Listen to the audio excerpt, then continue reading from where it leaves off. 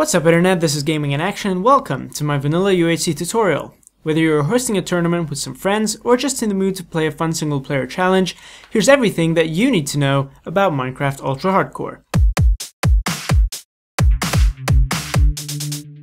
First, we will cover the basics. For those of you who don't know, Ultra Hardcore, or UHC, is a game mode where natural health regeneration is disabled and the only way to heal is to craft and eat golden apples. I assume you already have either a simple vanilla survival server where you are opt, meaning that you can run commands, or a single player world with cheats enabled.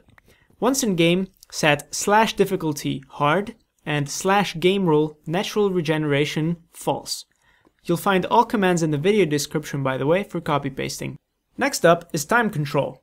Optionally, you're going to want time frozen until the game has actually started. For this, you use /gamerule doDaylightCycle false, and then /timesetDay to set the time to morning, for when the game actually starts. If you plan to leave it on eternal day for the game, you can type /timeset6000 to place the sun nicely in the middle of the sky. If you'd like to see the health of players in the tab list, we will have to add the scoreboard objective. This is done by typing /scoreboard objectives add, then the name of the objective, then health. And to make it appear in the tab menu, type /scoreboard objectives setdisplay list and then the name of the objective. This feature has been updated in the 1.8 snapshots to show hearts instead of the numeric value.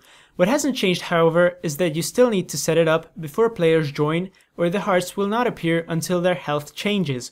You can force it to update with some damage using the following command: /effect add a Minecraft instant damage 1.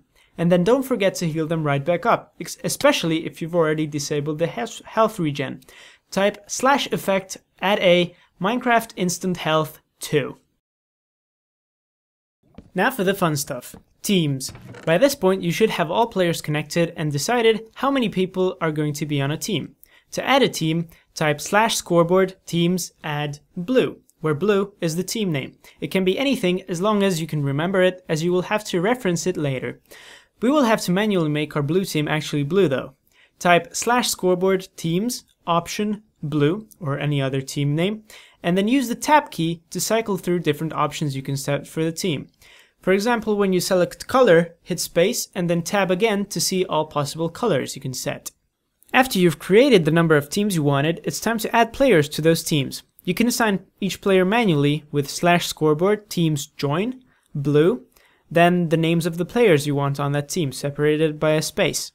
Or you can have the game assign players randomly by typing add r and then in brackets team equals, comma, c equals, and then a number instead of the player names. This will add a number of random players specified by the c equals part to the indicated team. You're almost ready to start your game. What's left is to limit the players to a certain area using the world border. To create a static border, type /worldborder set 2000. This will create a playing field from -1000 to +1000 on each axis. You can shift the center with the worldborder center command, but for most games the default 00 is fine. To have the wall shrink over a set amount of time, we can use the exact same command with a time value in seconds at the end. For example, if we now type /worldborder set 400 3600, it will shrink the walls to a diameter of 400 over 1 hour. Only type this when you are ready to start the game. And finally we can use /spreadplayers 00 200 2000 true add a to distribute our teams evenly on the map. Here 00 is the center of the map, 200 is the minimum distance that players can be from each other, 2000 is the diameter of a map that we set with the world border before, and true means to teleport players to the same spot as their teammates, and add a means to teleport all players. Quite a mouthful. So thank you very much for watching, happy UHCing, and this is Gaming in Action, and I'll see you in my next video.